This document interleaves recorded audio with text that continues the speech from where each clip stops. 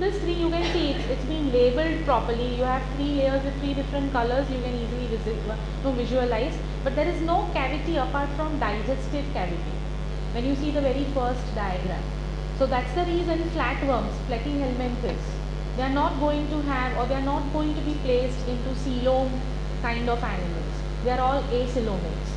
So you should understand this. This will help you remember your table that I have given you today. So if you want to know what are acoelomates, it should immediately click that acoelomates do not have any other cavity apart from digestive cavity, and that is the reason they are acoelomates. Pseudocoelomates, when you see this, you will find 2 cavities, one is here and one is here. Still it is pseudocoelomate because it is confusing. That's why it is false. Why it is confusing? Even though you find a second cavity over here, you are not finding any mesodermal layer here. There is no mesoderm. When you say true coelom, you are going to have mesoderm coming into existence. Now the mesoderm is present only here. The pink layer is here. It's not present on this side. It's directly yellow. So if it's present on 2 sides, like here, there is one pink layer here, one pink layer here. So in between the mesoderm, you have a complete cavity. That's the reason it is coelomate, and that's the reason it's confusing. So you name it as pseudocoelom because it gives you little glimpse that this might be coelom. It feels that it is coelom, but it's actually not coelom, and that is the reason you name it pseudocoelomate, right? So all your roundworms are going to have this particular condition, and after roundworms, when you move further into invertebrates from annelids onwards, you are going to have coelomate organisms. So till annelids, you don't have any kind of organisms which are possessing this. Yes, please. You didn't understand. Do you understand 3 layers? Ectoderm, mesoderm, endoderm. Okay. You can see the ectoderm is blue in color, mesoderm pink in color, and endoderm is yellow in color. Right? Now, if you want to make a true coelom, you should have the cavity which is layered on both the sides. If this is the cavity, this layer also should be mesoderm. This should also be mesoderm. Do you find 2 layers in the second figure? You don't find it. That's why it is pseudocoelomate. Okay. Here you see, you have the layer formed. This is pink layer, another pink layer. So you have one cavity in between 2 pink layers, that is mesoderm, and that is why it is true coelom. So true coelom is always formed by mesoderm, embryonic mesoderm. Okay वहाँ पे क्या होता है, actually क्या होता है embryology में कि यहाँ पे बाइफर्केशन अटक जाता है, इसके आगे बाइफर्केशन होता नहीं है इन ऑर्गेनिजम्स में, तो इसके आगे होगा नहीं, तो इसीलिए वो कंफ्यूजिंग रहता है, इसलिए हम इसको सूडोसीलोमेट्स बोलते हैं. ओके जबकि इसमें क्या होगा, इन ऑर्गेनिजम्स में एम्ब्रियोलॉजिकल स्टेजेस जैसे जैसे डेवलप होंगे, mesoderm is still functional, it will still form the layer and that's how the cavity will be form. Because the embryological stage has not stopped at this end, but here it stops the development of formation of the cavity. That's why this kind of differences come. So that's the reason I tell you all your answers lie basically into embryology. I've tried to cover few of the embryological concepts also. Let's see how far we can do it. Now it's clear? Okay. Now we don't stop the coelomate development here. These are not the only 3 types of coeloms available. Actually, there are few more, rather many more. Now, when you talk about coelomates, in coelomates also we are going to have 2 more groups, schizocoelomates and enterocoelomates. Now, when you say schizocoelomates and enterocoelomates, what does the difference, where does this difference lie? One thing is sure, you are talking everything with respect to mesoderm. Okay, so what happens here is that this particular mesoderm, when it is going to form the coelom, the cavity, it splits into this particular way. It's not forming the circle that we are seeing here. The pattern of formation of the cavity is different, and that is the reason when the pattern is different, you are giving it a new name, that is schizocoelomates.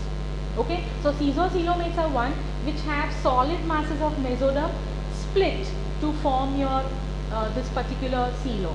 And when you see here enterocoelus or enterocoelomates, you are going to have this enteron cavity which has grown a lot compared to this.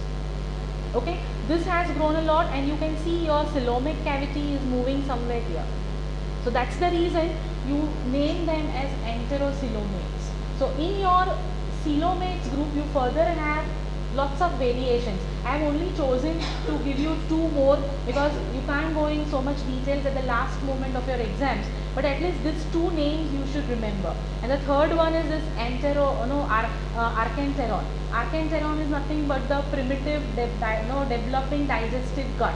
So that's what is developing here, because this is the one which is going to make that digestive tube at the end of the day of embryology.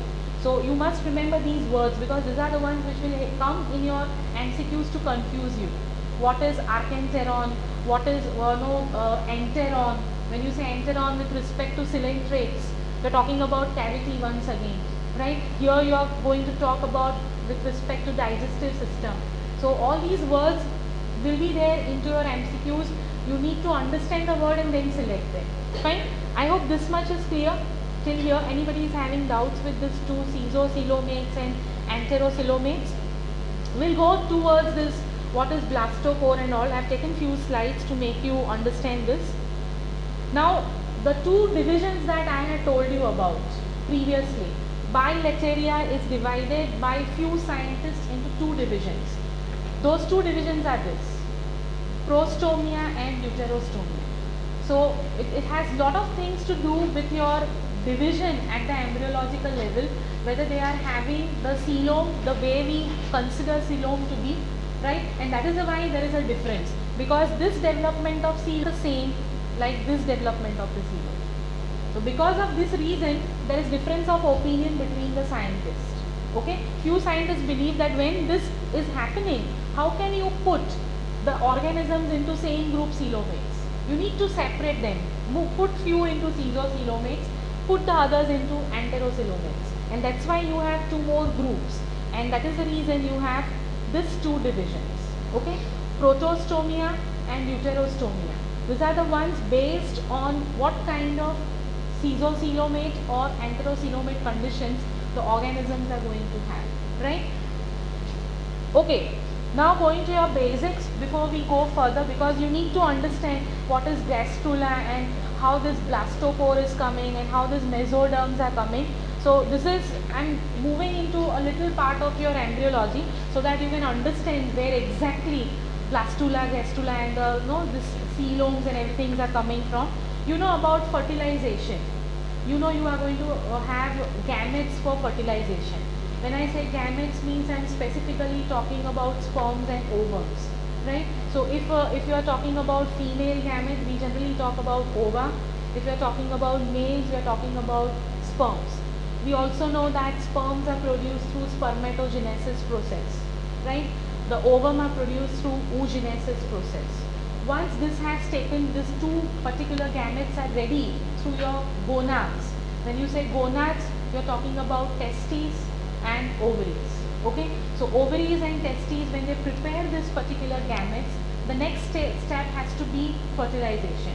Now it will again depend on what kind of animal it is, whether it's choosing for sexual or it's choosing for asexual, because we are concerned presently with few of the concepts which are related more to the chordates. That's the reason I am taking up the sexual aspect. Okay, so when you're talking about sexual reproduction, you need to have a fusion of your gametes. Now when you do fusion of the gametes, you have the formation of a fertilized egg, which is what is zygote, right? So here in this slide you can see fertilized mouse egg, right? These are the two pro-nucleus which will be actually fusing up, so that it will be generating the further processes related to the development. Now what happens once fertilization is over? Now this is what you see here, the fertilization. This is all happening in the process of fertilization. But you actually also have two main types: internal fertilization and external fertilization, depending on the type of animal, whether they are going to release their gametes outside the body or give the gametes to the organism by mating process. Okay, so accordingly you will have internal, external, and then this fertilization occurs, zygote is ready. It doesn't stop here. Actual story of embryology starts with zygote. So once the zygote is formed, it will constantly undergo a process, all of these stages, which is known as cleavage. Now cleavage means what? Cleavage means simple multiplication. But this multiplication is not as simple as we think about the regular multiplication of cells, because here you are not going to increase the volume. You are going to have the same volume, but you are going to divide your zygote into many small cells. Okay, now this condition, this particular cleavage has its own pattern. It happens in a very systematic way. It is not haphazard.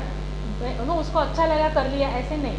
उसकी बहुत सारी patterns होती है जो invertebrates से ऊपर तक very होगी, including echinodermates. You will find it in coelenterate also, but each of them they show different pattern of cleavage, different pattern of formation.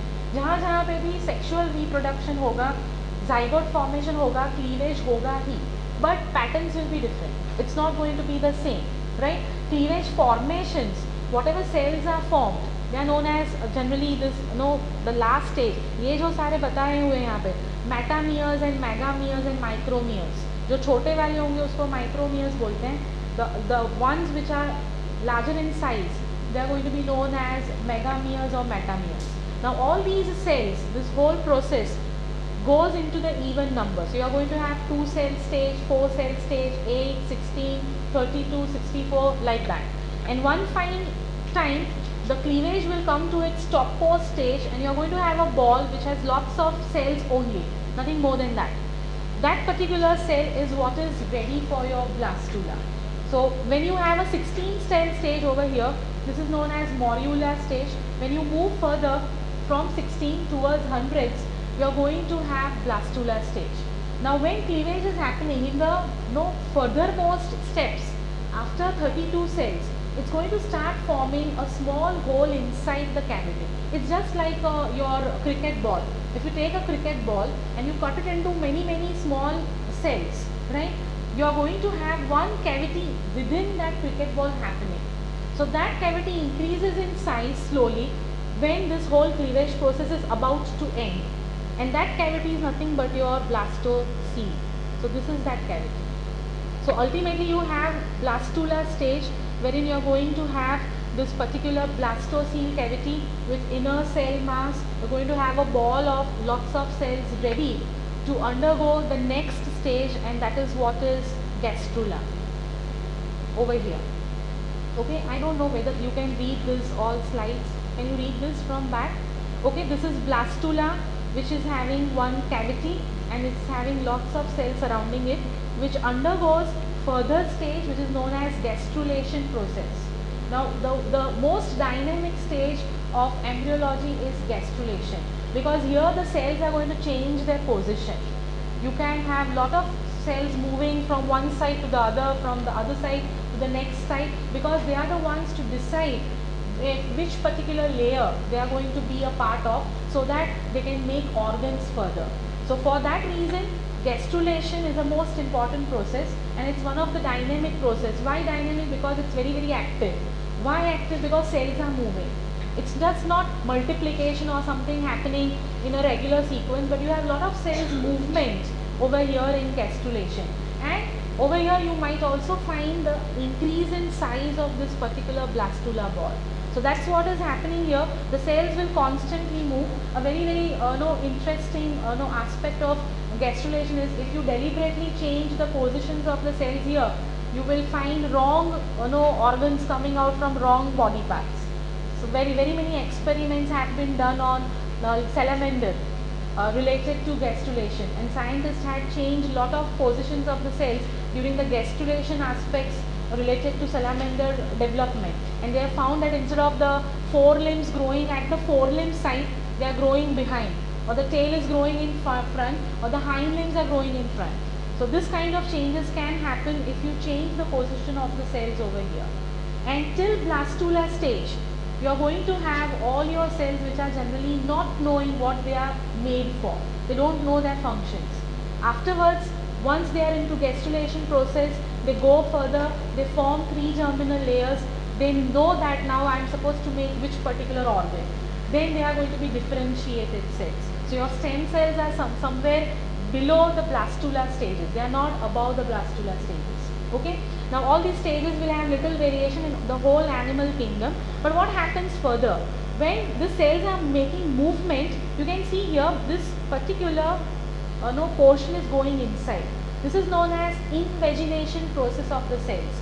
The cells are moving inside this particular cavity, and one more cavity is created apart from the blastula cavity. Blastula is still there, but now blastula cavity size is reducing, and you have a new cavity formed known as gastrocele. So gastrocele is coming into picture, blastocele is reducing, cells are moving inside. Now the point from where cells are moving inside, that is known as blastopore. Now this has lot of things to do, because this will define in the later aspect from where the mouth of the organism will come, closer to it, away from it. So blastopore is very much commonly showing a characteristic difference between lot of organisms here. That's why I am showing you this particular slide, right? Going further, this all movements takes on and on and on, and you are going to have another cavity, which is what is your archenteron in the later stage of your gastrulation process. So now you have actually you have three cavities: blastocele, gastrocele, and now you have a primitive digestive gut, which is what you know as archenteron. So when archenteron is formed, there is nothing like blastocele existing anymore into that ball. It's totally gone. Okay, and when this will come, you have already the cells of your gastrula stage divided into three particular layers: mesoderm, ectoderm, and your endoderm. Three main layers. So you can see those three main layers here: mesoderm, ectoderm, and endoderm. These are the ones which are now ready to make further make your organs. Okay, so that's the reason these germ layers are very, very important, and that's how you divide your organisms into diploblastic and triploblastic organisms. Okay, so when you say you are having two germ layers in an organism, means it's a long procedure going from zygote to that of your gastrulation stage. In gastrulation stage, the cells are moving here and there and making three different layers. If they make three different layers, it's triploblastic organism. If they make two different layers, it's going to be your diploblastic organism. So that's how you have an evolution of diploblastic and the triploblastic layers. So you can see embryology is moving step by step at all the stages, and at each stage you have a new animal coming up. Whether you have a coelomate, acoelomate, you have diploblast, or you are having triploblast, it goes on and on. Now you see that particular chart, the last chart that I have shown you. Come back to this. Now in that you can see germ layers. Can you see the germ layers? Now in germ layers you have written diploblastic and triploblastic, and that then the very first square is empty. मिल रहा है आपको? Very first square is empty. क्यों? क्योंकि वो protozoa है. Protozoa माने unicellular, तो उसमें डिप्लोब्लास्टिक ट्रिप्लोब्लास्टिक पॉसिबल ही नहीं है. ठीक है, वो यूनिसेल्यूलर है. Most primitive kinds of microscopic organism. So you have diploblastic and then triploblastic. Diploblastic is there till your Ctenophora. Okay, so coelenterates तक all the organisms they are going to be this particular diploblastic once. फिर आगे जाओगे तो triploblastic मिलेगा. ठीक है, so this is how you have to use your chart. वैसा ही symmetry में देखो, रेडियल, बाईरेडियल, बाईलेटरल, फिर नीचे है रेडियल, बाईलेटरल. अब ये याद रखोगे, उसके सामने का फाइलम याद रखोगे तो तुमको ज़्यादा कुछ मेहनत नहीं करनी है. और वो जो एक टैग लग गया है टैक्सोनॉमी को, कि बहुत बोरिंग है, समझ में नहीं आता, याद नहीं रहता है. It's just a matter of 3 page. Is it clear? Right? Okay, I think there are few more guests who have come. We'll just stop the session here. I'll just quickly go once again through this blastulation, gastrulation stages. See, you have basically 4-5 different stages in embryology. One is that fertilization, then comes the cleavage, then comes blastulation, then comes gastrulation. Thereafter you come across morphogenesis and organogenesis process. When you say organogenesis process, you are talking about formation of the organs. So all the organs will be only formed if you have cells for it. So our basic purpose is, from one single zygote we want to have plenty of cells placed in groups so that we can make lots of no organs out of it. And that is what is your developmental biology and embryology all about. So here in the previous slide you have this zygote, okay, undergoing cleavage. Cleavage can be of very many different patterns and types depending on the type of organism you are talking about. All these processes are happening in sexual reproduction only. It's not a part of asexual one. So those organisms undergoing sexual reproduction using gametes, having a fertilized zygote, they will always have cleavage pattern undertaken, and thereafter formation of the blastula part. Now when blastula is formed, what exactly you have? You are going to have your single celled zygote converted into, multiplied into plenty of cells, but the size of that zygote, that particular ball is the same. It's not going to increase during cleavage. The apple, if you are taking an apple, you cut it from as many planes as possible, the size of apple is not growing. So that's what is all about cleavage. It's the main characteristic of cleavage happening, or multiplication happening during the time of cleavage pattern. Once that has occurred and you are having blastula, you are having a blastula with a blastocele, which is nothing but a cavity. It has lots of cells. The smaller ones are known as micromeres, the bigger ones are known as megameres. Now this can be equal also, it depends on what kind of cleavage has taken place. Okay, so this blastula doesn't stop here. It undergoes into a dynamic process of changing the positions of the cells, and that is what is known as gastrulation process. Right now, during gastrulation, what happens is cells are also moving, and you are going to have this movement of the cells known by two particular major processes, but that is what is invagination. We technically in embryology use the words emboli, apiboli. Okay, so that's how the cells are moving inside. There is a pattern of movement. So that is having a different technical word. If you can't remember that, that's fine. But you need to know that during gastrulation, there is a movement of the cells going through one particular point, and that point is known as blastopore, from where the movement begins, right? And cells are changing its position. At the same time, this cavity, this is what is your blastocele. This one. This is reducing in size as cells are moving and new cavity is formed. That new cavity will be named as gastrocele because you are into the process of gastrulation. Okay, so gastrocele over here, it's not shown exactly, but then gastrocele will be formed later on, and you are going to have just a small remnant of this blastocele along with the gastrocele at the end, or when the process of gastrulation is about to end. At that time you are going to have two cavities formed. Again, this is not going to stop. It's going to go further, and you are going to have the development of this archenteron, that is your digestive cavity formed. At the end of this whole process of gastrulation, what you get is, you are going to get your digestive primitive gut, which is what is archenteron. Okay, you are going to have little remains of the blastocele. You are going to have obviously the blastopore over here, and you are going to have the most important, that is the three main layers, which we name it as germ layers: mesoderm, endoderm and ectoderm. Now when you say endoderm, endoderm is always very much in contact with this particular archenteron, whereas when you say ectoderm, it's the outermost layer of the cells, and in between ectoderm and endoderm you are going to have one layer, which is what is mesoderm. So ultimately three layers will be formed.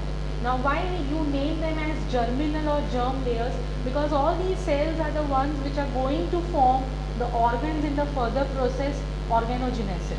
So because of that reason you name it as the germinal layers. They are not sufficient enough. They are further going to divide, further going to continue forming the organs. So now the whole shape will change. You are going to have one step ahead, which is known as primitive strip formation.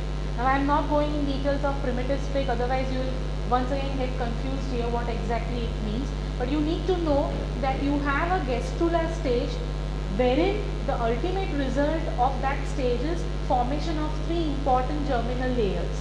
Now it might be two layers depending on the type of organism. If at the end of gastrulation the organism forms only two layers, then those organisms will be listed, labeled as diploblastic.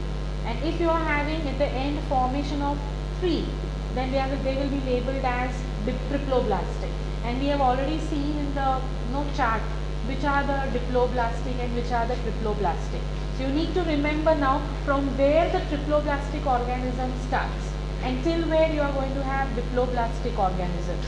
These are general characters. It's not difficult to remember the characters. It's the only thing, you don't go systematically to understand the characters. Otherwise, every time you have to use these main points only. Symmetry, body organization, you talk about different life processes, you are talking about the habitat, the germ layer. These many things if you consider, you will have all the characteristics listed in front of you related to that group of organisms, right? So this is all about Gestula. I think now is it clear? Last bench.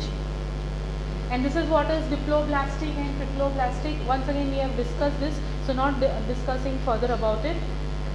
Archenteron, because the term is very much confusing and the students get confused with coelom and archenteron and enteron and all. That's why I have just taken a small definition of this archenteron, that it is the digestive tube.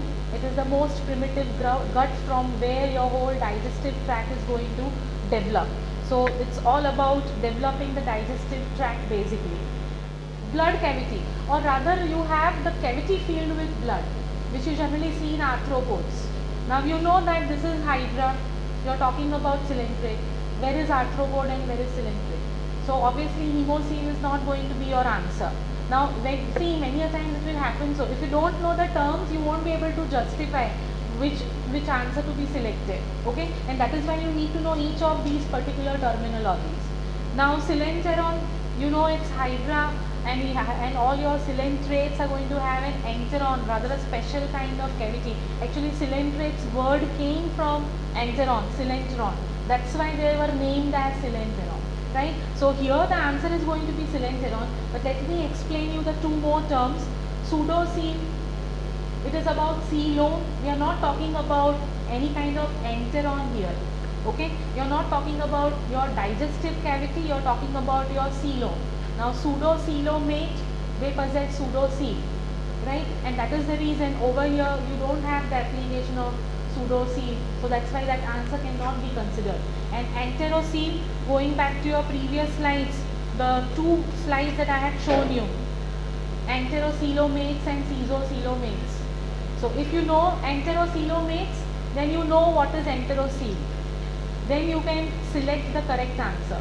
So that's the reason you need to know the basics. If you know all the terminologies, it becomes easy to understand and choose the correct answer. So enterocoelomates are the ones to possess enterocoel. Now if you know that enterocoelomates have echinodermates and chordates only, you very well know that hydra is nowhere going to be over here, right? So it justifies that you need to select in that question cylindreron only. So that's how your body cavity of hydra will be known as cylindreron. Another one, which one of the following is characterized by the absence of true coelom? Now this should be very easy. You have the chart, you can look into it and tell me. Nematoda. Okay, I told you that Escalmentis might not always be written as Escalmentis. They might also be labeled as phylum Nematoda. So you need to know that Nematoda is the one which is the group of roundworms. So even the loose words you should be able to make out. Roundworms belong to nematodes, flatworms belong to Platyhelminthes. This should be clear, right? So here the answer is going to be nematodes. Now one more concept is levels or grades of organization. Now if you have seen your chart properly, you have organization as the very second word. You need to know what is the kind of organization available to your body system. Unless and until you don't know this, it becomes difficult to go inside the life processes, and that is the reason grades of or levels of organization will help you judge lot of things. When you don't have a body with organ system, you cannot expect some particular organ over there into your MCQs belonging to that animal. So if you know which grade it belongs to it, you can have a judgment whether it's going to have certain tissues it's going to have certain cells, it is going to have certain organ system or not. Now if you are talking about a small amoeba and you are having an MCQ related to amoeba with respect to tissue grade, it is useless because there is nothing like tissue grade in amoeba. Now how do you know this? Because you know that amoeba belongs to protoplasmic acellular body grade, and that's the reason understanding and going thoroughly through this chart is very important. If you will see in the chart, the very first is protoplasmic organization, and there is only one group to it, that is protozoa. Okay, so whenever you have protoplasmic organization, when you say acellular, it means you are talking about one unicell organism wherein protoplasm plays all the roles. So there is no existence of any system here. You can't expect any organs here. What you can expect is the cell playing the whole role for all the systems, whether it is digestion, excretion, whatever. And if you remember your amoeba structure, you will find vacuoles in it, food vacuoles, contractile vacuoles. They are the ones who do this particular function of digestion of food, releasing the excretory waste. All this is being carried down by them. Why? The reason is it's just one single cell protoplasmic organism, and that's why you name it of the grade of acellular kind. You are not going above. Then comes cellular grade. Now in cellular grade, you are going to have your poriferans, particularly at cellular level. When you see a poriferans like a sponge or leucosolenia, you will find group of cells over there. They are multicellular, right? But then you are not going to have any specific tissue formation, and that's why you label them as cellular organization. It doesn't go at the tissue level. Who goes at tissue level? Coelenterate. Cnidarians go at tissue level. Okay, when you see cnidarians, hydra and all, you're going to have specific tissue formation over there. So that's why it is cell tissue organization. Now with each of the complexity increasing, you have the evolution happening. You're going to have more complex organisms coming. The capacity of the organisms is also increasing in terms of survival rate, okay, because or rather in terms of facing the external environment, okay, their body is helping them more, and that is one reason when you move from protozoa to mammals, in mammals you restrict only to sexual reproduction, because they are not vulnerable to problems related to atmospheric or climatic changes. Whereas if you go to amoeba, protozoa, you are going to have long list of asexual and sexual reproduction modes. The reason is amoeba is more vulnerable to your atmospheric changes. So, and that is the reason you just don't you're going in a sequence actually. You're not just putting mammal first and then putting amphibian and then putting reptile. It's not there. You go in a sequence. You start with always protozoa in any book. Whenever you read reference, it starts with protozoa, it will end with echinodermate, because it's following the grades. It's going towards from lower to the higher development, and that is the reason all of them, they have a specific reason to be placed one after the other. That is what is we call phylogenetic arrangement, right? So here you are going to have cellular and cell tissue kind of organization. Then comes the tissue organ system or tissue organ grade of organization, which you will find it with number of them. For example, your ctenophores, thereafter the platyhelminthes, they are all going to be into this tissue grade organization. And obviously organ system, all your higher chordates, they are going to be the ones which consider this organ systems. So that's how levels or grades of organization is very important. What we consider here is this number of cells and the degree of complexity, or how many specialized cells are available and how many tissues it is forming. Accordingly, you put them into different grades, and that's how you are going to have grades or levels of organization. Apart from this, there is one more concept, that is metamerism. Segmentation of the body or dividing the body into segments. So what exactly this means? So we are talking about segmentation generally in bilateral animals. We are not into the radial kind of animals. So whenever you have an MCQ related to metamerism, it should click to you that you have to switch yourself into bilateral organisms and forget about the radial organisms, because they are never going to show you metamerism. It's all about bilateria. Okay, so those organisms, they are going to divide themselves, sorry, into linear series of similar sections. Lots of parts will be formed in a longitudinal no division of the body, and those each parts or each segment, that's going to be known as somite, or they are also known as metameres. So metameres or somites will be formed in the whole body, and this whole thing, this whole phenomenon is known as metamerism. So metamerism, again, no, segmentation of the body again is very important. Now if you go to the lower groups, there is not segmentation, but there is definite division of the body. For example, arthropods. If you go to arthropods, you will always find a characteristic that it is divided into three parts: head, trunk, tail, or it's divided into cephalothorax, abdomen and tail. Okay, so this is how you divide your body part. But over here, metamerism doesn't mean that. When you say you're talking about body division, it is different, and when you say you are segmenting the body, it is different. You are segmenting the body in two ways. First of all, you are making a linear series. Secondly, you are dividing it into equal parts. You are not having unequal groups of segments here. You are having all equal groups of segments. The segments are going to be almost equal in sizes. So that's what is metamerism and segmentation, which you will see best in your earthworm annelids. They show you the best metameric segmentations, internal as well as external. Now this also has many types, like you have incomplete metamerism, complete metamerism, external metamerism, internal metamerism. It will be different as per the type of the organism you need to study, right? But you do have variations in how metameres are being formed. Even we are considered to have a metameric body, but then that definition doesn't go with this. Okay, our definition of dividing our body into segments doesn't go with this particular definition, but you can always say that mammals have metamerism.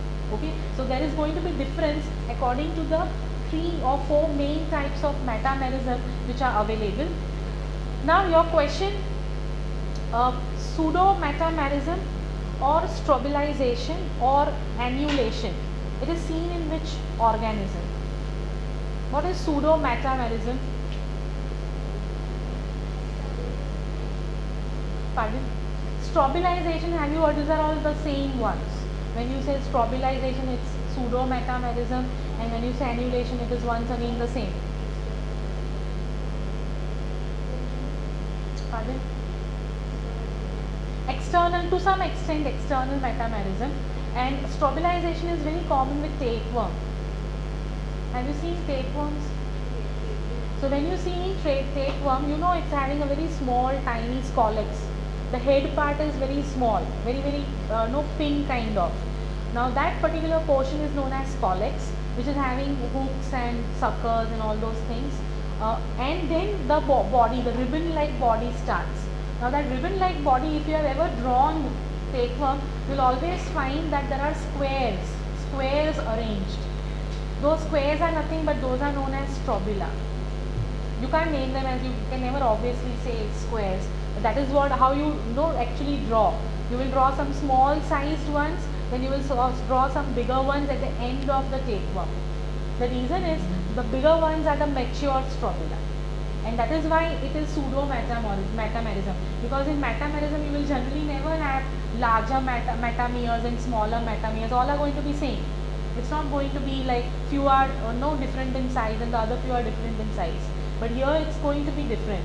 In case of tapeworm, when you're talking about strobila, you are having some immature segments wherein still the reproductive organs have not developed. It remains undeveloped. But when you are going to talk about the major, huge, larger segments of the body, which you generally name it as annules, okay, that's why it is annulation. So when you are talking about that, those particular ones are having very mature, this ovaries and very mature testes, so that it can actually do the function of reproduction. And those are being separated from the body many a times. Even though they are separated, they can do their function of reproduction, and they are known as gravid proglottids. So gravid proglottids are nothing but those matured strobilas which are having all the organs mature in case of tapeworm. And that is the reason these are pseudo metameres and these are not your actual metameres. So if you see now in this chart, here also you are going to find out metamerism available. Segmentation, can you see segmentation? That is nothing but metamerism. If you see that it's written A at number of places. A means absent. Now this chart is particularly talking about invertebrates, and that is the reason you will find that majority groups it's not there, but when you see annelids it's plus. So now if somebody asks you a question, from which phylum metamerism phenomena begins, you have to write its annelid. So you should know that it is from the annelid group metamerism begins. Or if you have a question wherein you are being given 4 options of animals. Now if you have 4 options of animals given, wherein some option is coming from the animals below this annelid group. Maybe they are given some names from Platyhelminthes or Coelentrates, and then one annelid is kept, and then thereafter directly one mammal is kept, and then you are being asked to judge that out of these 4 animals, which animal shows metameric segmentation. Then you should be clear that all the animals which are below annelid group, they are never going to show metamerism. So you don't have to remember that those organisms, you don't have to judge. It's only you have to remember is that from annelids it starts. That you should remember. Then your MCQ becomes easy for you. Okay, so that's how you have to recollect this particular chart when you are solving your MCQs. And it's very important to understand these all basic 4, 5, 6 concepts that are given here. Now same way you see the digestive tract. When you will see the digestive tract, you will find the word incomplete without anus. Can you read that? Incomplete without anus. And that goes till your Platyhelminthes. Right? Now incomplete digestive tract means what? It means that you are going to have only one opening, that is mouth. You have nothing like an anus available. So that is what is known as incomplete digestive tract. Right? Now that's available with how many groups? Till Platyhelminthes you are going to have that incomplete digestive tract. Thereafter you are going to have complete with anus. Okay, and then if you read little bit further, you will find complete with anus and protostomach. Why protostomach? Because we divided them into those 2 groups. So you have these nematodes. From the nematodes, the protostomach group, that change in coelomic cavity is coming. We are concerned with the coelomic cavity because we are also concerned with that digestive tract. That's why they have mentioned it here. So if you thoroughly understand this chart, it becomes really easy for you to undergo this particular complete information of taxonomy in a very short period of time. It's never difficult to undertake taxonomy. It's just that you don't put your efforts into. If you put the efforts into, you are really going to find it very easy, and it's a lifelong understanding. एक बार समझ गए थे कभी भी taxonomy पूछेंगे problem नहीं होगा, वो कोई भी एग्जाम में आएगा. एंड taxonomy बेसिकली आता ही है. नेट में जाओगे तो नेट एग्जाम में भी आएगा. wherever you will go, even with lots of exams related to abroad, if there is a life science exam, these are the most common questions coming from zoology. You need to understand the basics of your taxonomic aspects, right? Now you see the excretory organs. In that you can see number of the phylum wherein it's written A, and then it's written PS. Can you read that? PS. So that is pseudocoelom. You can find the short forms written below, right? So that is what is pseudocoelom is playing the role for excretion, right? And then you can see one more term, that is LO, lophophorate coelomate. Now this is a new term, lophophorate coelomate. What do you mean by this? The way we have seen those previous ones, schizocoelomates and enterocoelomates. Okay, you have one more term, that is lophophorate coelomates. Actually, lophophores are a group of organisms. They are going to have special tentacle-like structures. The way you have cilias, they are going to have tentacle kind of structures, and those structures are going to cover completely the mouth. So mouth is totally surrounded by some kind of fibrous kind of moving tentacles, and then the whole body structure will start. Now these organisms are labeled as lophophorids, and the coelomic cavity is also going to be the one which has this kind of lophophores. They are not known as tentacles, they are generally known as lophophores.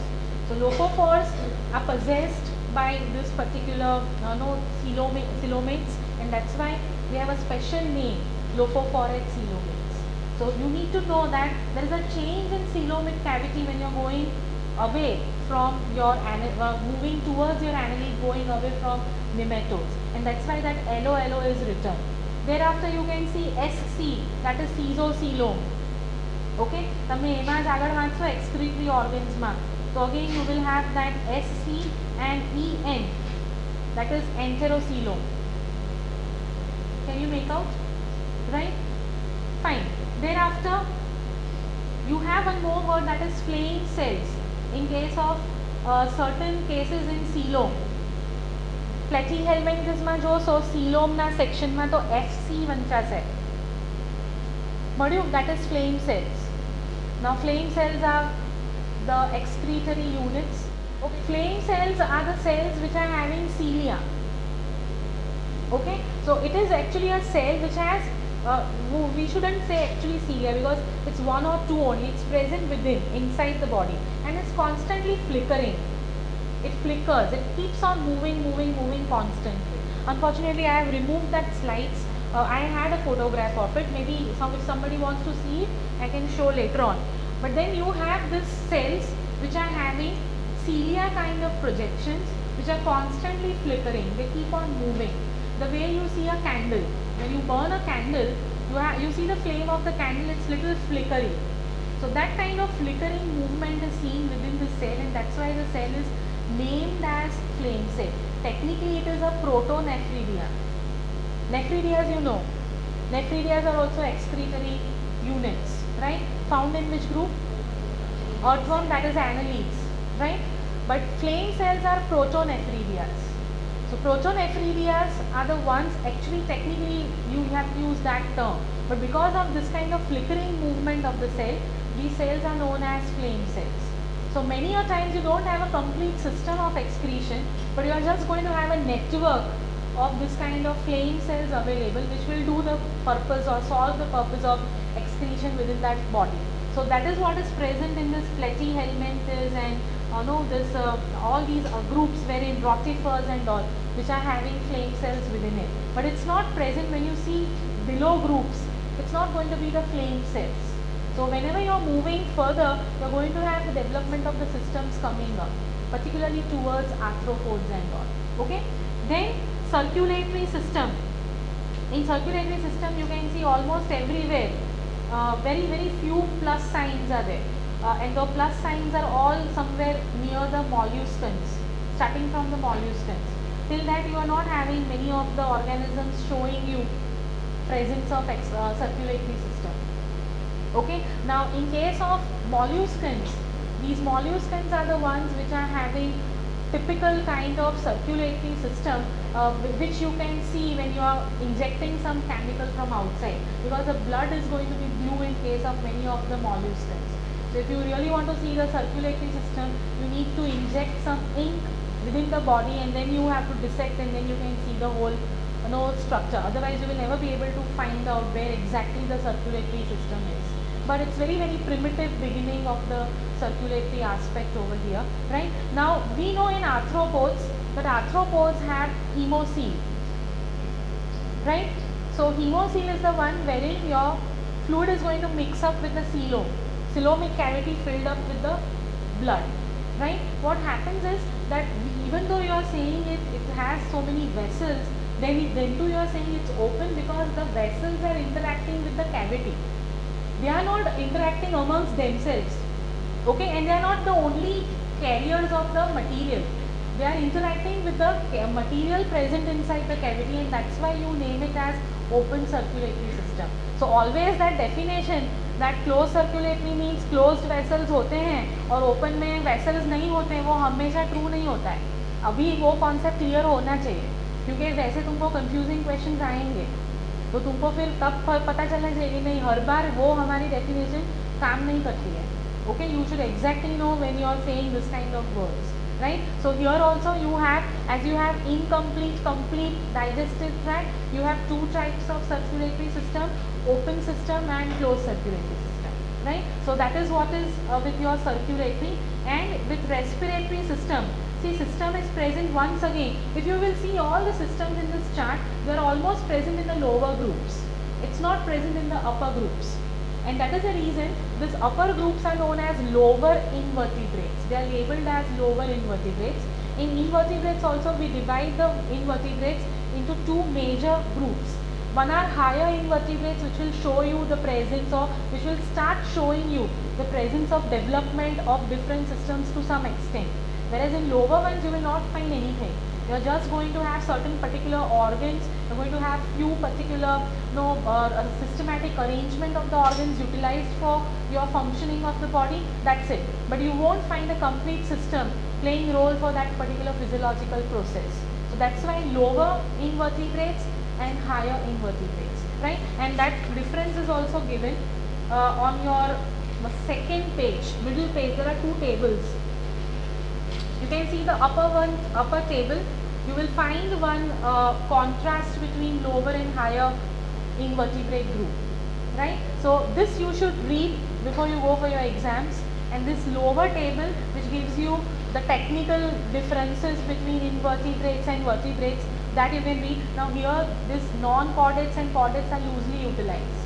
Okay, so that time you should realize that these words placed here are very loosely utilized. Fine, but it will basically give you all the differences that are present with invertebrate and vertebrate. This will make your judgment and your logic strong for your MCQs. Once you have a very clear logic, you can select the best option available, because many a times you will find that in your MCQs all are correct, all are closed. Now what to do? How to select? At that time your concepts play the role. You have to find out the answers using these things during that particular moment. That whether it belongs to this, okay, it's not this, fine, then I can select this. So you are not going haphazard, you are going in a very scientific way, right? So that is all about your little taxonomy. I have not covered anything more. All the best for those who are appearing in the exams, and all the best to those who will appear someday in some exams, right? That is it. Any questions if you have, you can just keep on asking. Pattern of cleavage. वो personally करें, क्योंकि उसमें मुझे diagram दिखाना पड़ेगा, इसमें नहीं होगा, उसमें एग्स का कंडीशन देखना पड़ेगा. सी जनरली क्या होता है, whenever you have cleavage, you have an egg which is having yolk. Okay, so yolk is generally settled below, and ऊपर का जो layer होगा वो empty होगा. Now that will, it depends on the type of the eggs you are generally talking. So what happens is you have basically 4 or 5 different types of eggs, depending on the condition of yolk present in it and how it is distributed. Whether it is lying below, it is seated below, or it's distributed, well distributed throughout the egg, or it is totally filled up, only ऊपर का वो embryo disc बचा है और पूरा भर दिया है, कैसे है. तो क्या होगा कि जब भी क्लीवेज होना है तो क्लीवेज ऑल्सो यूजेस पैटर्न. तो जब वो प्लेन्स यूज़ करेगा तो प्लेन अंदर तक जा नहीं पाएगा, तो पूरा डिवीजन नहीं होगा. अगर आपके पास बहुत ज़्यादा योग है तो ऊपर ही डिवीजन होगा, नीचे का योग ऐसे का ऐसा ही रहेगा. And that is where you will have हेटेरोब्लास्टिक cleavage. If you are having equal division, you are going to have holoblastic cleavage. वो उसमें बहुत सारे स्टेजेस हैं. That's why I am saying it's not possible to cover each of them over here, but you can use, there is very good book, embryology, chordate embryology by P.S. Verma. You can just go into that book. There are very many good diagrams. Further reading, if you want to do, you can use Gilbert, Embryology by Gilbert. That book is also very good for your basics of embryology. It will cover up all the comparative aspects of animal science. And whenever you are appearing in entrances, don't just read phylum, read comparative aspects. Okay, you never come across comparative studies of the animals, and that's the reason it becomes difficult for you to understand and find out the correct answer. What you should technically do is take systems and go through each system from protozoa till that of mammal in a comparative way.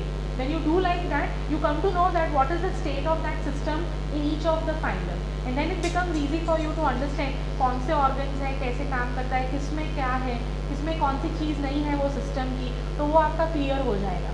पहले initially when we used to teach old syllabuses used to have comparative this kind of anatomy and physiology and all. Unfortunately अब नहीं है, but books are there, you can go through the books and find out and do a comparative study of this systems into the animal kingdom. That will make you more stronger in appearing in the exams, wherein zoology is one of the key portions, right? Okay, anything